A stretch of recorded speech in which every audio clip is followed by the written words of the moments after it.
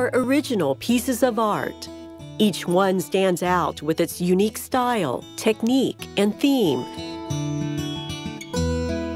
They are independent works of art, all created by Chickasaw artists. So you have everything from very rich cultural history motifs, symbols, to wildly abstract work that is beautiful in texture and color and design.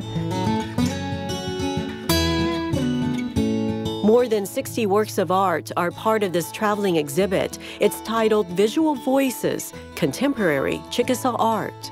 Every artwork, whether it's two-dimensional or three-dimensional, tells a story. It has something to say. It has its own frequency. And even though it's something you look at, it's like a narrative. When I look at these, I hear the sounds of the history and the culture. I hear the artist telling a story.